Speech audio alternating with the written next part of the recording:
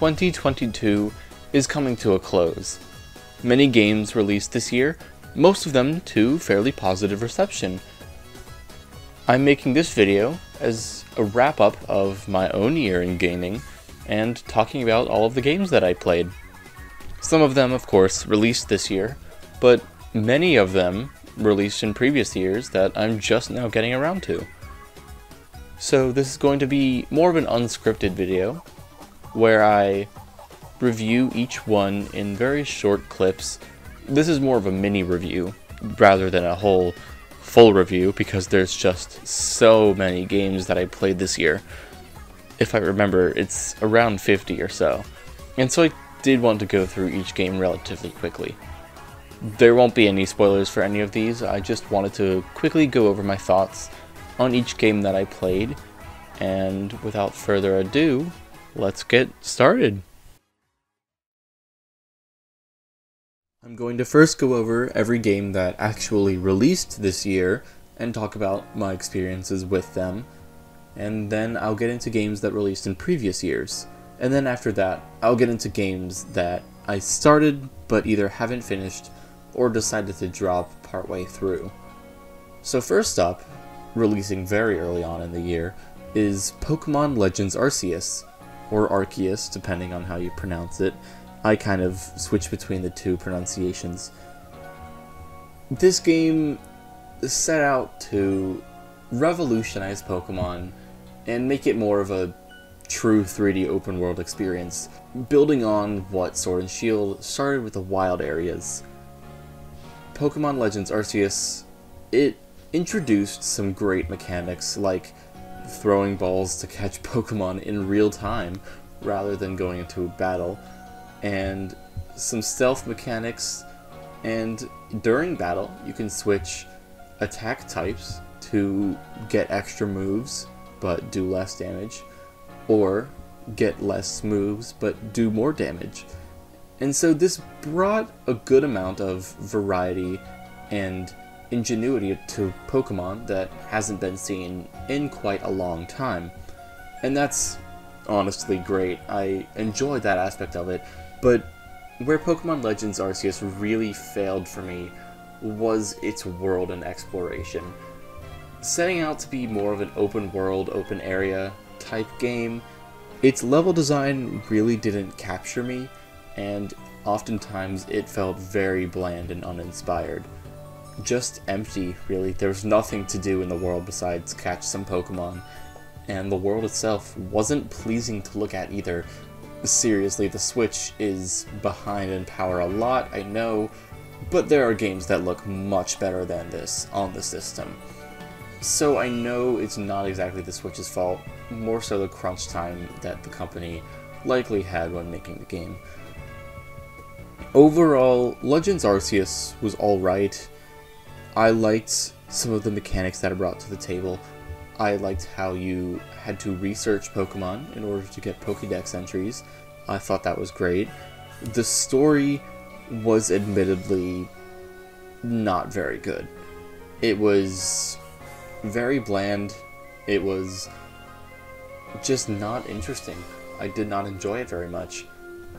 However, when I was out in the world just catching Pokemon, I had some fun with it. Overall, the game wasn't bad, but I can't see myself revisiting it or really thinking about it much anytime soon. Kirby and the Forgotten Land released not too long after, and this was Kirby's first time being in 3D. True 3D, that is. It's not a spin-off game on the 3DS, and it's not a 2D platformer on the N64. No, this is true 3D Kirby. And they pulled it off. They did it. They breathed some new life into Kirby that wasn't there in previous games like Star Allies. This is what Kirby should be in modern day. It works so extremely well, and all of the presentation is just so charming and gorgeous. I love the music, I love the world, the characters are fun. I really had a good time with this game. It's not, you know, the best thing ever, but for what it is, it was very enjoyable. I really liked Kirby and the Forgotten Land.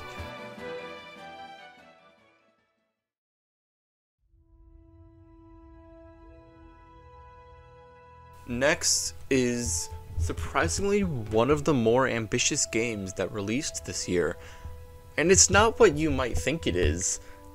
It's LEGO Star Wars The Skywalker Saga.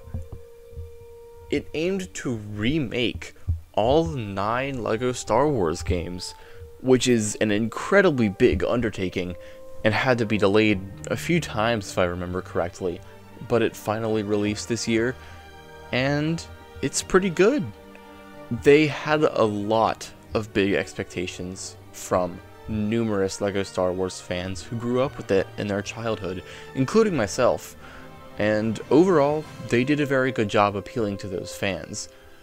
Some of that magic isn't quite there, and some of the levels are of course stripped down a lot compared to the originals, just because the scope of this game is so much larger. I wish some of the areas were a bit more fleshed out, and especially them good. The combat was fun, and the collectibles were numerous. There were so many of them, and they really did just capture that great LEGO Star Wars aesthetic. And they knew how to do it well too. The humor was on point, and there was a mumble mode that allowed the game to be just like the original with its voice acting, which I really appreciate. I had fun with this game. It wasn't exactly what I was expecting it to be, but it was still good, and I really enjoyed it. Another remake that released this year was the Stanley Parable Ultra Deluxe. This was actually my first time playing the Stanley Parable at all. I never played it originally, and it was alright. It didn't hit me quite as hard as other games that I played this year, or as hard as it did for others, and that's okay. It's just not exactly my type of game. It was funny, and it was interesting, but it just didn't leave a very big impression on me. There were a lot of good jokes and bits, but overall, it didn't feel super satisfying. Next up is another game that released this year, which is PowerWash Simulator. I know it's a goofy title, but it's exactly what it sounds like, simulating the act of power washing in a video game. And of course, power washing is something that I've done in my life before, so I have experience, and I can say that it's somewhat accurate, and it's fun and therapeutic, really. I like kicking back with it on an evening while I watch a Twitch stream or YouTube video, and just playing some Power Wash Sim.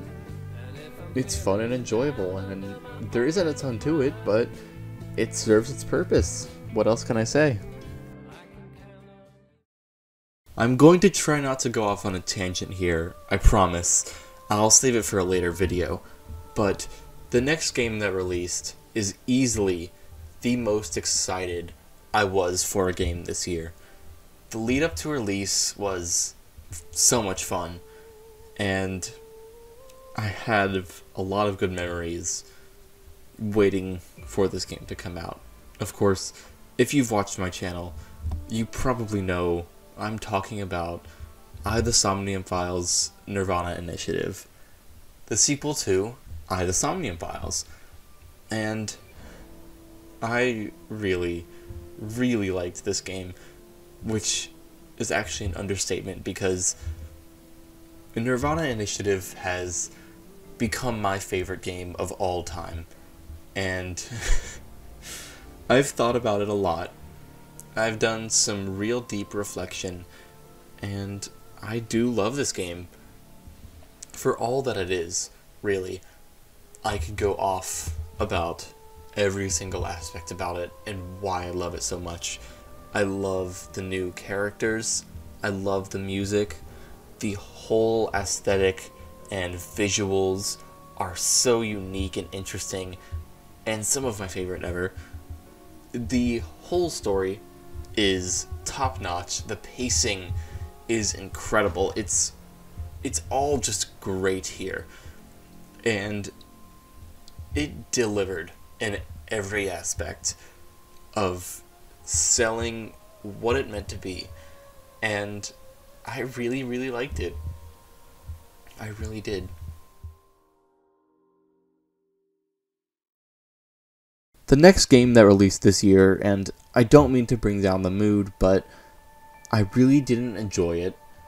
And I know a lot of people will disagree, seeing as this game was nominated for Game of the Year, but this game is Stray.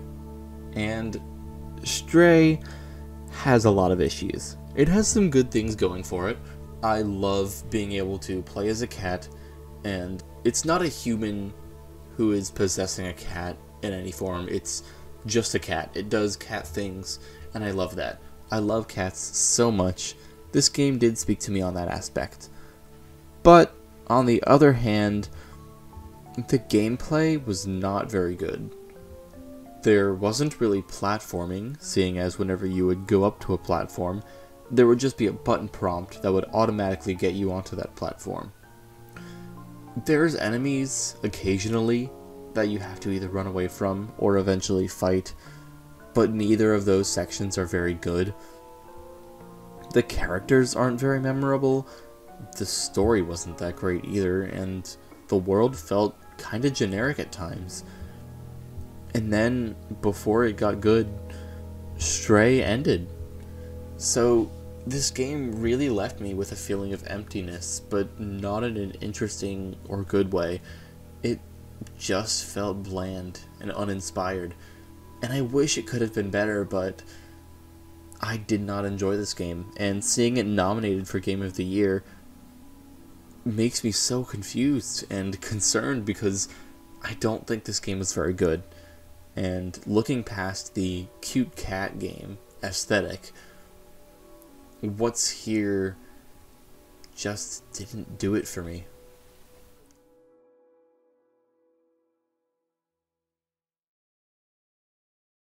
The next game that came out, which I actually did enjoy a lot, was Xenoblade Chronicles 3. And I was surprised by how much I enjoyed this game. The cast was fantastic, top notch. I loved all of these characters so much. Their chemistry with one another was great. The voice acting really sold it, and everyone's performances were just top notch. The gameplay was so much fun. I loved the job system. Everything was so refined. I really, really liked the combat this time around. And the exploration was pretty good too. The world wasn't as unique or interesting as Xenoblade Chronicles 2, as with the music, in my opinion, which also was not as strong this time around, but the tracks that were good were stellar. I can't even say enough how great some of these tracks are. Some of the fights are great. I really, really enjoyed this game. It can lag sometimes, not in the actual game aspect, but in the story aspect. Things can just drag on a bit, and occasionally it just feels like nothing's happening. But those moments of payoff are fantastic. Specifically, the end of Chapter 5, which, if you know what I'm talking about, you know what I'm talking about, was just such an incredible video game moment this year. One of my absolute favorites. The ending was a little unsatisfying in some areas, but I very much enjoyed the final boss, and everything wrapped up neatly. I can't wait to see what the DLC for this game will be. I'm excited to continue playing. Overall, Xenoblade Chronicles 3 was a very, very good game. One that I will definitely remember for a long time. Later this year, completely out of nowhere, Nintendo dropped Kirby's Dream Buffet, which is such an odd release. It's very cheap, it's just an eShop game, and it's kind of a multiplayer Fall Guys type game. There's some battle royale elements, there's some mini game elements. It's overall just a weird release. It was fun and I enjoyed it. It didn't hold my attention for too long. I only played it for a couple of hours. But it was fun. I love the charm that Kirby games always have. There were tons of great references, music, everything. And overall, it's fine for the small price that it had. I really couldn't say anything more about it because it just kind of exists. And I honestly forgot that it exists for a good chunk of time. And it was just kind of a filler title, but it's not bad by any means. I enjoyed the time that I had with it. And that brings us to the last game that released this year that I thoroughly played. And that game is Splatoon 3. And I love this game. I was a big fan of Splatoon 2 and even Splatoon 1. So Splatoon 3 being out was just kind of a dream come true. Some aspects aren't the strongest, but overall I love Splatoon 3 and I'm going to keep playing it all the time. All the time. I already have 80 something hours logged on it, and I'm easily going to get more, seeing as I got around 400 in Splatoon 2. The single player campaign is much stronger than the first and second games, and it's very similar to Octo Expansion from Splatoon 2. In some ways almost a little too similar to it, and I wish Splatoon 3 could have done some more of its own things with its own ideas, but it was fun all the way through. It was just a blast. I loved the levels. The music is fantastic. Everything about this game is great. Everything is so refined. I love the new movement options. The new maps are fun. And I can't wait to see the support that this game will get with updates and Splatfests and everything to come. This was honestly such a great experience for me this year. And Splatoon has always been a big part of my life. But Splatoon 3 was really something special.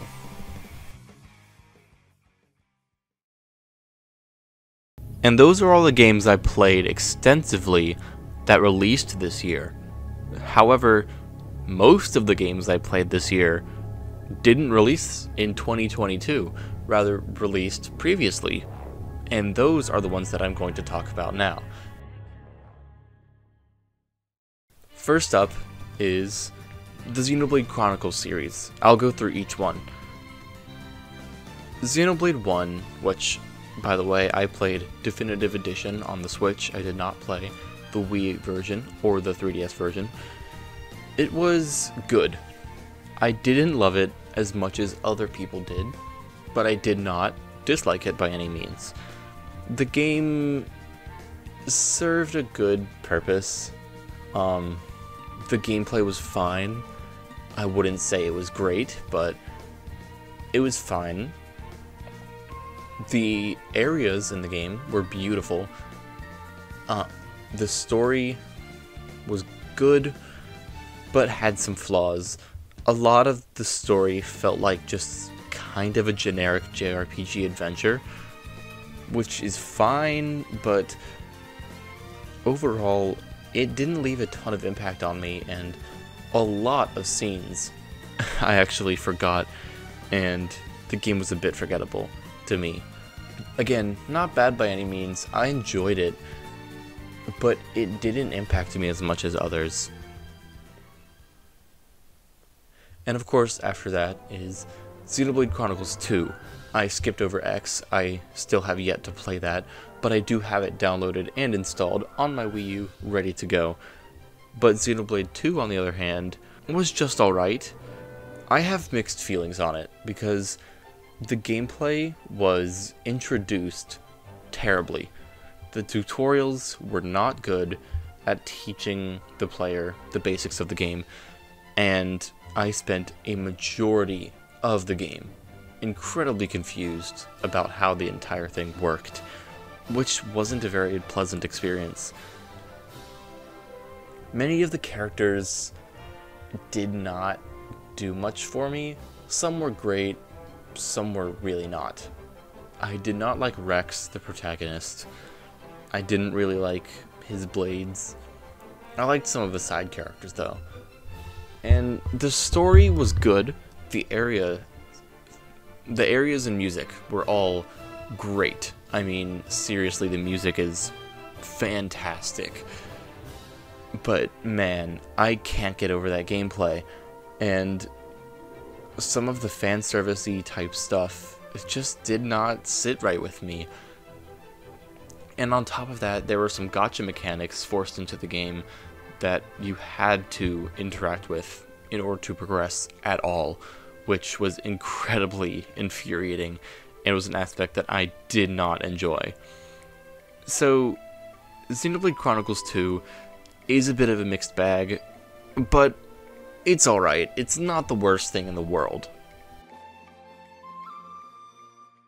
And then, to expand on Xenoblade Chronicles 2, there was a prequel released called Torna that is also pretty good.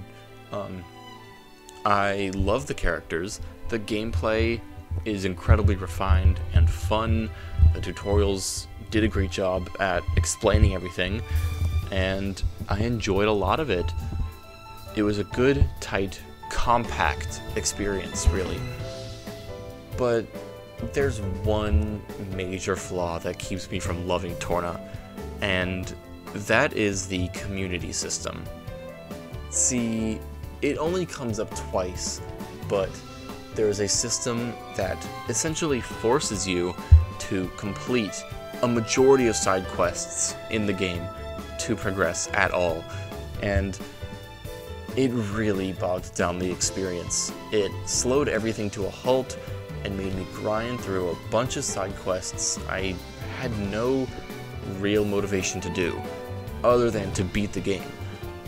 It kind of soiled the whole experience, and I wish I loved Torna, but that feature just makes me really not like it as much as others. Another series that I played through this year was the Halo series. Now, I only played the Bungie games, meaning 1, 2, 3, and then ODST and Reach. I did not play Halo 4, Halo 5, or Halo Infinite, but the games that I did play were all very good. So starting off with Halo 1, rather known as Halo Combat Evolved, it's a very, very good start, and really redefined first-person shooters in general. Many of the missions are really memorable, and the locations really sold it. Just the overall atmosphere that Halo CE had was great. I mean, it was definitely a lot of fun. And I played through the entire series with a friend of mine, which really helped a lot. I had so much more fun than I would have had playing it alone, and if any of you one day intend to play the Halo series, I can't recommend playing it with a friend enough. But back to Halo CE, it has some problems. Halfway through the game, a new type of enemy is introduced called the Flood, and from there, it can get a bit frustrating just dealing with them. It can be kind of annoying, especially the library mission lives on in infamy, but the second half of the game definitely took a bit of a turn for the worse in some areas. The ending was great. It's an absolute certified classic. I would probably replay it if I had the chance. And Halo 2 refined the entire experience and added to it as well. There are new missions where you play as the Arbiter, a new character, and those missions are so much fun. I love how the entire UI is recolored, and I love how he plays, and it's just so much fun. I love all of the locations again. The story is really, really good, and it's a great setup for the third and final game. And one more thing that I need to mention about Halo 2 is that the music is still great, as with the entire series is, but specifically, obviously, Blow Me Away by Breaking Benjamin is great. It is a fantastic song. I really, really enjoyed it. I loved Halo 2. And Halo 3 was even better. It was a fantastic conclusion to the series. So much fun. The gameplay was amazing. I loved every second of it. The scarabs, all of the different vehicles, all of the different weapons. I loved it so much. Especially playing with a friend. I really enjoyed Halo 3. And the story really had such an epic conclusion here. I loved it. It was great.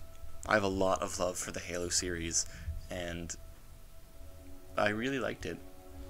And then Halo 3 ODST, probably the least favorite of the Halo games that I played, but still somewhat solid.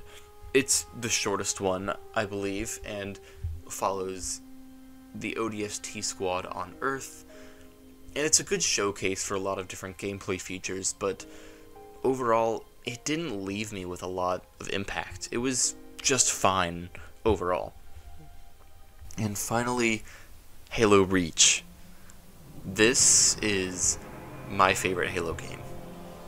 I think the story was just so incredibly solid, as really just a prequel to it all, and it was a really heart-wrenching, character-driven story that left with a really emotional ending that has stuck with me throughout time. And Halo Reach also had very fun gameplay, and its Forge mode is great. I've played so much Forge with friends, and I loved playing through this whole series this year.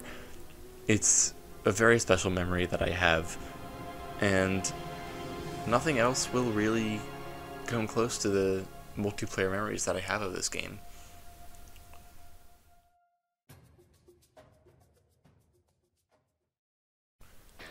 Continuing with the FPS genre, last year I played Doom 2016, a fantastic reboot of the series that was well needed. I loved it a lot, but this year I played Doom Eternal, and Doom Eternal really just bolstered everything that 2016 started. The weapons all went so well with each other.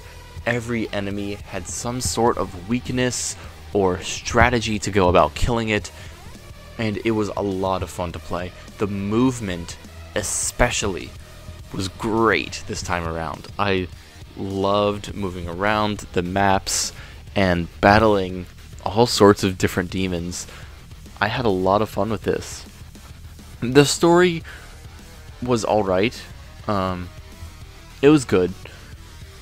Doom stories are never the best or the most interesting things ever, but it serves its purpose well enough to create an atmosphere and setting for the game to take place in, which, by the way, the setting this time around is much better, or rather, settings plural, because everything is so much more varied than in Doom 2016, which that game had a lot of Mars and laboratories, whereas this game has all sorts of different areas in terms of alternate worlds and jungle temples and snow bases, all sorts of different things. I really enjoyed all of the different variety that Doom Eternal had. I enjoyed it a lot. And along with Doom Eternal, I played both of its DLCs, The Ancient Gods, which were also very good. I think the missions were a little too long in some areas. They just kind of dragged on a bit. But the theming was still great, on point, and the gameplay was a lot of fun. The story wrapped up nicely, and I had a lot of fun with Doom Eternal. Another FPS game that I played this year was Ultra Kill, and Ultra Kill is a very fun game. It's actually not finished yet, it's still in early access, and only a small portion of the game is finished, that being Acts 1 and 2, which I played both of, and it was a very enjoyable experience all the way through. There's a lot of unique personality and interesting concepts here that I really enjoy. It uses a lot of aspects from the Devil May Cry series, but retools them in a first-person shooter perspective. It works really well, and I honestly enjoyed a lot of it. It was challenging and fun, really. It was fast-paced, the movement was quick and snappy, and the story is just alright. But really, it's about that gameplay, and it's about that gunplay, really.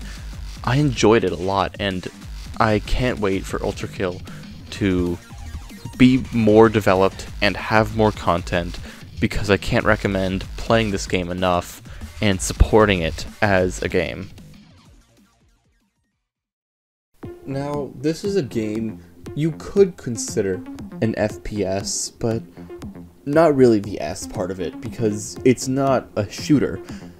And this game is Ghost Runner. Ghost Runner is a first-person slasher or sword game, and you slow down time, you do tons of different crazy moves throughout so many different maps with tons of abilities. I had a lot of fun with it.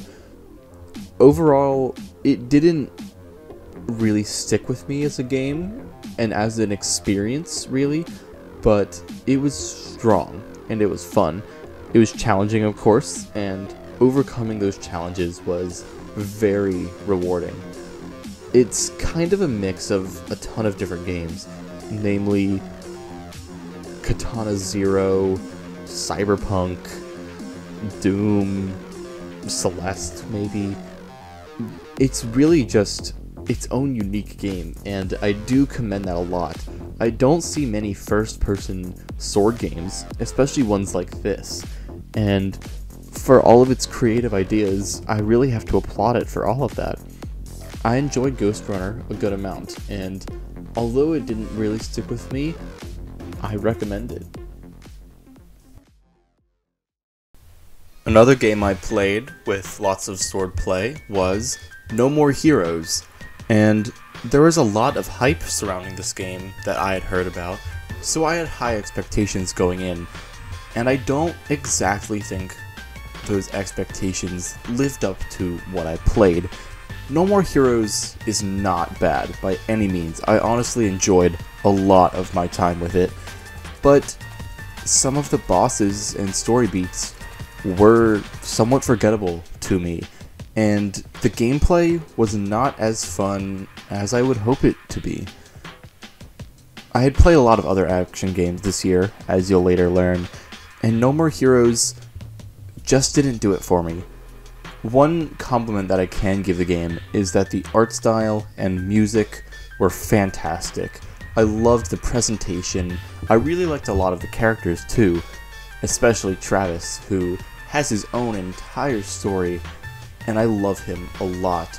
But overall, the core of this game didn't really strike me as hard as I was expecting it to. Along with No More Heroes 1, I also played No More Heroes 2, Desperate Struggle. This game is easily the more contentious of the two, and I will admit, I did not enjoy it as much. The storytelling was not nearly as strong, and I didn't find Travis to be a very interesting character. The gameplay was alright, and Some of the bosses were alright, but a lot of them were a bit annoying, and the removal of exploring the overworld and doing some mini games for money, it just did not feel the same as the first, and the removal of lots of things that made that first game so charming really bogged this one down a lot.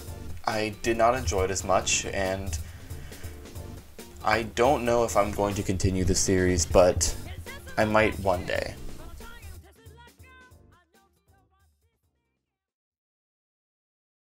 Another set of 2 games that I played this year was 2 indie RPGs known as the Hylics duology.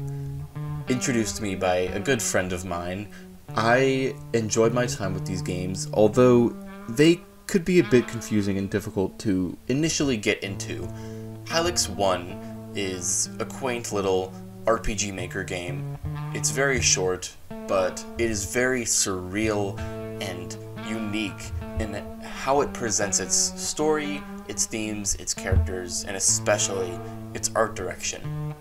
Most of the text in the game is completely randomly generated, and it can be confusing and feel like it doesn't have much of a story, which is kind of true, but that adds to a lot of the charm that the game has. The RPG elements are just alright. They're not super deep or interesting, but they serve the game well. Overall, Hylics was a fun experience, and then its second game was a much more refined and high-budget, really, experience. Where the second game really shined was how it took the art direction of the first game, translated it into 3D, while still maintaining what made that first game so special. The music in the second game immediately got a huge upgrade and is as fantastic as ever. The story is a bit more set in stone as well, and I really enjoyed both of these games. They're so much fun, and I can't wait for the third game. Please go give this developer some support. I loved the Hylics duology.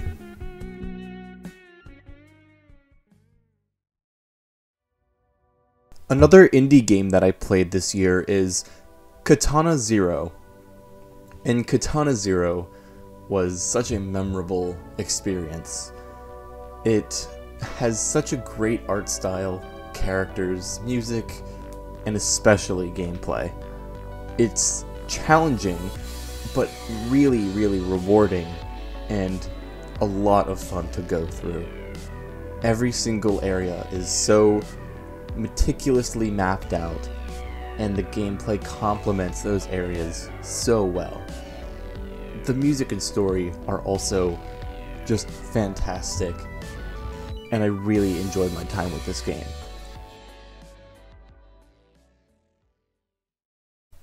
Another cyberpunk-esque action game that I played this year is Astral Chain, and Astral Chain really came out of left field for me. I wasn't expecting to love it quite as much as I do. I was expecting to maybe like it a little bit, but I really didn't expect the extent to which I enjoyed it. I initially played it for a couple of hours and dropped it for a few months, thinking it wasn't great, I wouldn't come back to it. But I eventually did come back to it, and I binged the entire rest of the game, and I kinda loved it. It has its flaws, of course, but I really liked Astral Chain, and it has some great themes and characters and action, and really just was a solid overall experience that I was not expecting. Some more action games that I played are the World Ends With You series. The first game I played on the DS, which is, in my opinion, the better way to play it rather than playing it on iOS or on the Switch, but really you can play it in any way. I personally really liked it. Its themes and art style were very pronounced and permeated through the entire game.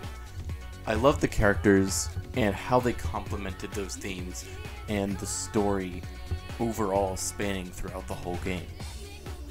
The sequel, Neo: The World Ends With You, which came out much later, just last year, I did not enjoy it nearly as much as the first game. Its story and themes were a bit more hard to understand and were not communicated very well.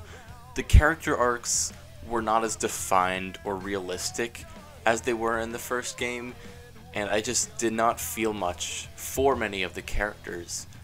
The music was great, the art style in both of these games are fantastic, and that's really the strongest suit. But Neo, although it had amazing gameplay and feel, the story and characters did not live up to the first game for me.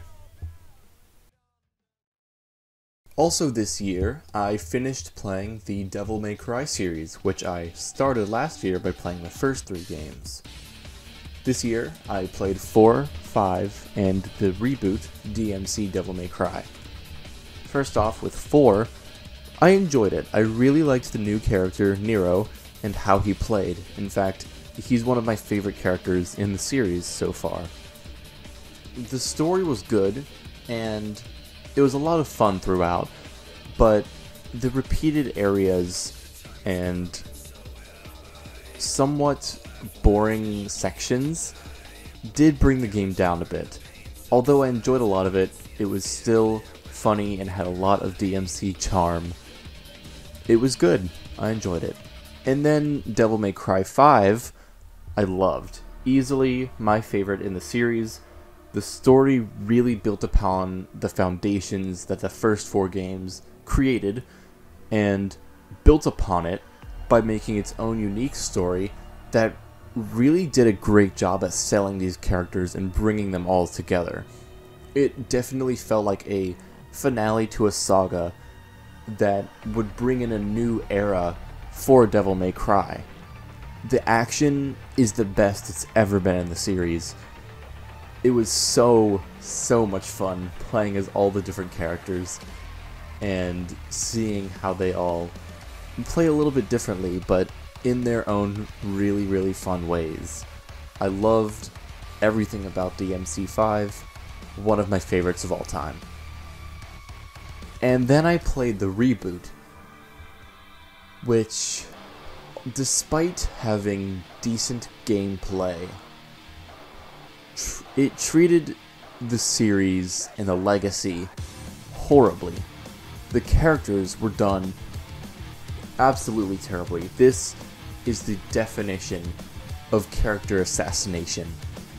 They're nothing like what they are in the main series, or really just as an idea.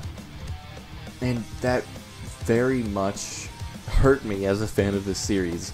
It was really sad to see how they did these characters so dirty, and the decent gameplay really couldn't make up for it. However, some positives that I have about this game: I enjoy the art style and areas and direction quite a bit. It's a very unique looking game, and I really liked the feel of so many different areas. It was very surreal and unique, and I love that aspect of it. Especially some of the bosses were really great too. Some of the best in the series, honestly. But the story and characters really demolished any satisfaction I can truly gain from this game. Soon after I played DMC5, I played Metal Gear Rising: Revengeance, which has gained a lot of popularity online in the past year. And especially playing DMC5 before this game, I had a lot of expectations going in with how popular it was and how great of an action game DMC was. And I'm going to be honest, I didn't enjoy Metal Gear Rising very much. The combat was simple and boring in a way. It was very mindless, and the characters weren't that interesting aside from pretty much just Raiden. A lot of the bosses only had a couple of lines and were not memorable at all. The areas in art style was not great, the art style especially, really just had that 2010s brown and gray look that I really don't like. And Metal Gear Rising just wasn't a very fun experience for me. I did not connect with any of the characters or themes of the game at all. The gameplay was mindless and boring, and the songs were okay. A few of the boss soundtracks were very good, but the area themes, the regular battle themes, did not stick with me at all. So Metal Gear Rising had potential to be great, but for me, it really fumbled and dropped the ball on this entire experience.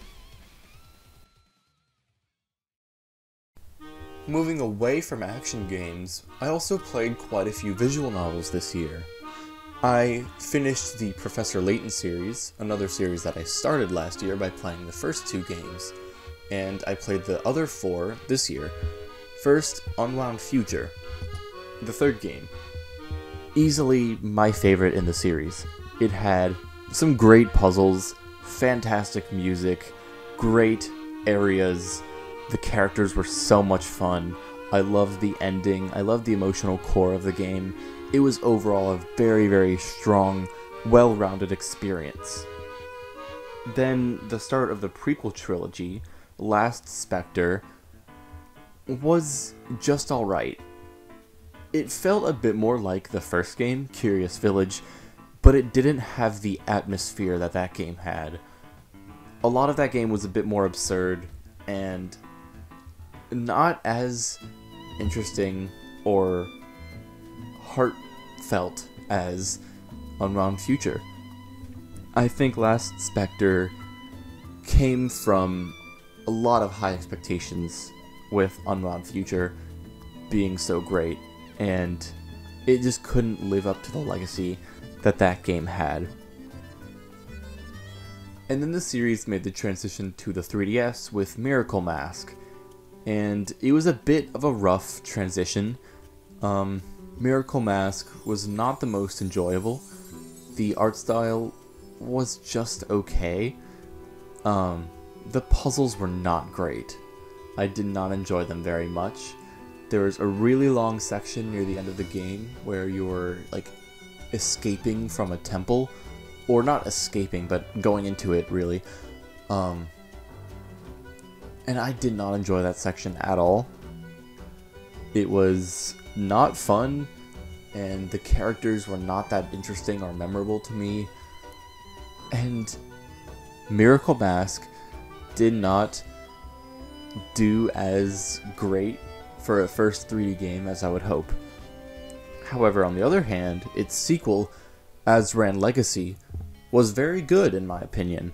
I loved all of the different areas that you went throughout the game. The puzzles were pretty good. I liked the characters and how it wrapped up the finale of the series, tying it back to the first game. Azran Legacy delivered a strong emotional core with some good puzzles that I will say I enjoyed quite a bit.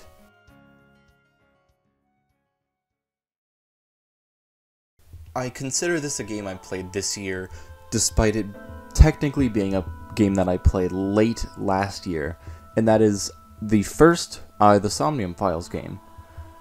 This game has garnered a lot of popularity online, and a lot of fans of Uchikoshi really, really love the game. Of course, I'm a huge fan of Uchikoshi. I have played every single one of his games, and I have some opinions about the Somnium Files.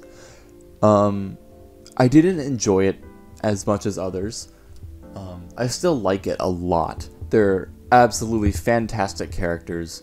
I love the game, but it didn't hit me quite as hard as it did for a lot of other people, and as games in the Zero Escape series hit me.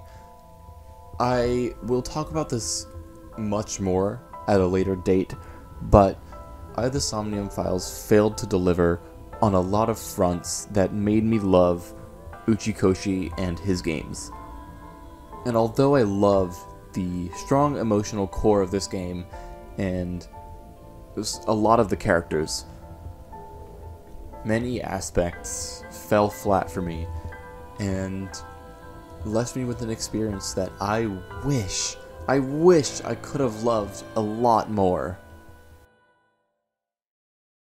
Still on the topic of Uchikoshi games, I played the entire Infinity series this year, starting with Never 7, then playing Ever 17, and finally finishing with Remember 11.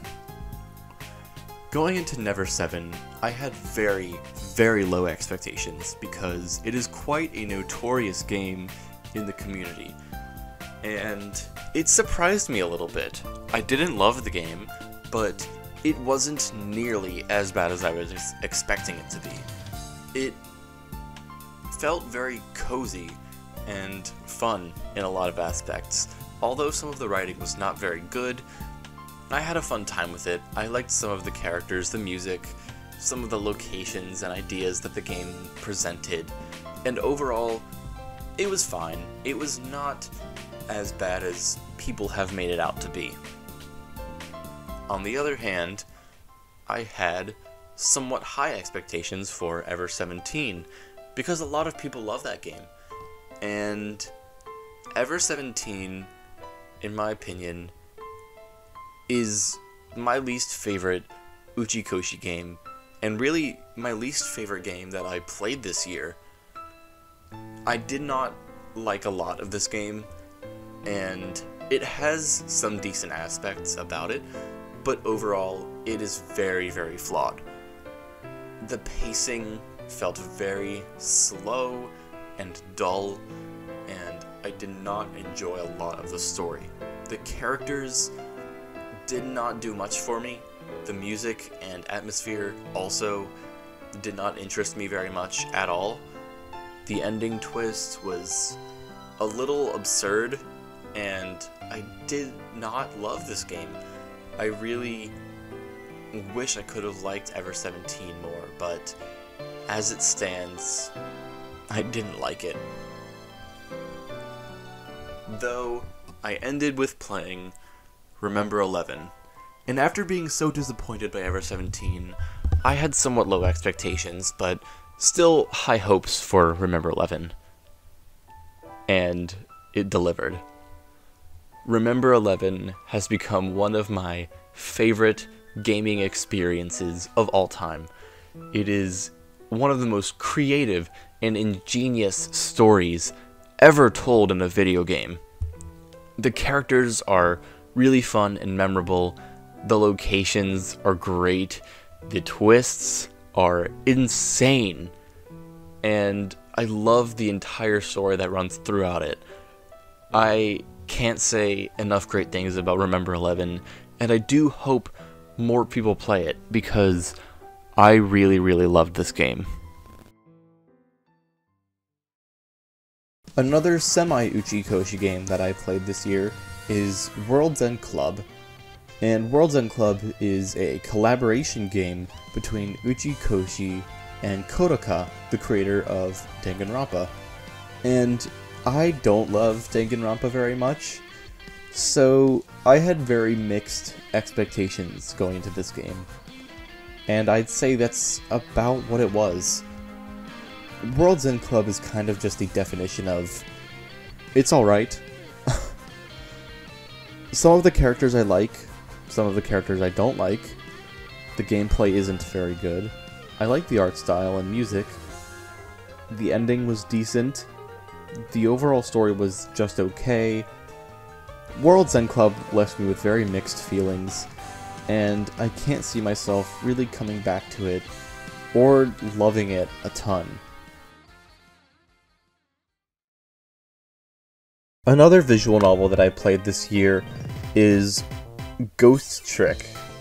Ghost Trick was made by the same creator as Ace Attorney, another series that I dearly, dearly love. And I had also heard great things about Ghost Trick going in, so I had fairly high expectations. And don't come after me, Ghost Trick fans, but I didn't love it as much as I wanted to. It was good, no doubt, The music, art style, characters are great. I loved a lot of this game. However, the pacing and gameplay definitely bogged it down a bit. The gameplay felt like a lot of trial and error, and wasn't very fun to me. The pacing was a bit slow at times, and the final twist wasn't that satisfying for me. It was just okay. Well, that's a bit harsh. I would say it was good. I liked Ghost Trick, but it wasn't as good as I would have hoped it would have been. Everyone knows I'm a big Zero Escape fan, and a big part of Zero Escape is the escape rooms. I've also done a lot of escape rooms in real life, and they are very enjoyable. So I figured it was only right for me to pick up Escape Simulator, a true core escape room experience. And there's no story, it's just pure escape rooms. And it was good. The presentation is clean and nice. I enjoy a lot of the escape rooms, and there isn't a ton to say about it other than that. Some aspects of it felt a little bit annoying at times, but overall, I liked it. It really felt like a solid escape room experience. I mentioned earlier that I played most of the Halo series with a very good friend of mine.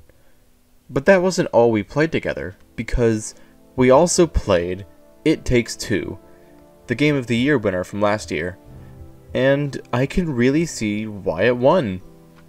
It Takes Two was a very cute, heartfelt experience, and I loved the characters and story, but the gameplay really shined through here. The art style was fantastic, but again, all of the areas and gimmicks and platforming was just so seamless and flawless. It was a very fun experience throughout the entire playtime. Last year, I binged through the entire Metroid series.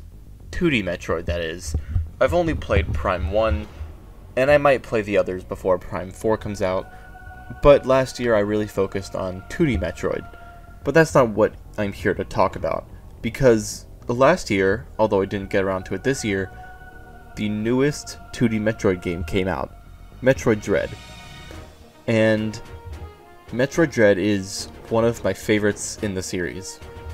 Everything just flowed so well, the gameplay was a lot of fun, the bosses were great, the cinematics and story were really fun, and overall, Dread was just a great return to form for 2D Metroid, and a glorious return for the series. This year, I played a lot of games, and a lot of genres. But one genre I tried for the very first time this year is the skating genre, which I started by playing Tony Hawk's Pro Skater 1 and 2, which is a remaster of the first two Tony Hawk skating games. And as an introduction to this genre, they were fun, relaxing experiences that I enjoyed playing a lot. I don't have a ton to say about these games, other than they were fun. I liked the challenges that they presented throughout. I wish the challenges weren't as required as they are to progress. I wish I could just play a lot of the maps freely, do challenges if I wanted to, but not be forced to do challenges if I want to unlock new maps. Other than that gripe though, I had fun with Tony Hawk, and I might play more in the future. I tried a lot of new experiences this year, some that I wasn't exactly sure about. One of these games is Gris, which is an indie 2D platformer, but the platforming elements aren't really emphasized. It's more about the storytelling and character that this game has. The themes of colors going throughout the entire game and weaving an emotional tale throughout. It was a very heartfelt story, and definitely got me to think a couple of times. But overall, Grease wasn't a very fun game to play, even though I know that's not the point. However, it being a 2D platformer, I expected a bit more from the gameplay, and I wish I could have liked it more, but Grease was a bit of a letdown in some areas. It wasn't bad, but it was just alright. I played quite a few relaxing indie games this year, as you'll see with this one and the next one. This one is a quaint little organizational game called Unpacking, and Unpacking features a very cute story of a girl growing up. And the story isn't told through direct dialogue or story beats, rather through journal entries and photos. I like this method of storytelling, although I do wish it was a bit more direct and had some other character inputs throughout. However, it is very solid, and you get to really feel this character going through her life. The gameplay, while relaxing a lot of the time, can sometimes be frustrating when you don't want things to go the way that they go. Because sometimes you have a specific vision in mind, or you try to put something somewhere, and the game simply doesn't let you, or doesn't allow you to progress without moving things around. And sometimes that can be a bit annoying, and I wish I could have enjoyed some of the gameplay more, but as it stands, Unpacking was a cute, fun experience that didn't leave me with a lot of satisfaction, but left me with some.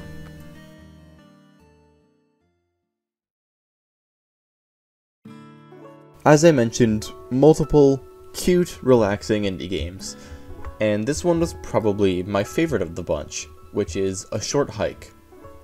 As the name suggests, it really is a short hike. It was very small in runtime and in scope, but was very interconnected and thought out.